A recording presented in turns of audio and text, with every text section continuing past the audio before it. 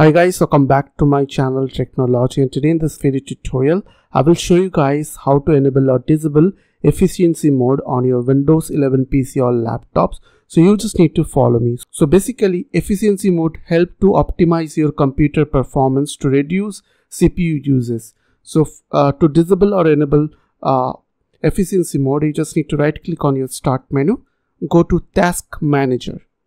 After open Task Manager, you just need to expand that app which you want to disable efficiency mode.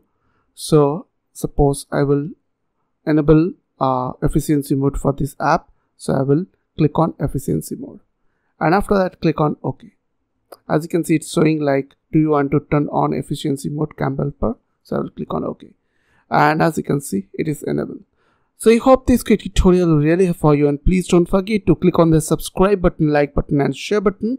And if you have any queries or question, then comments down below. I will see you guys in the next video. Till then, bye bye, take care.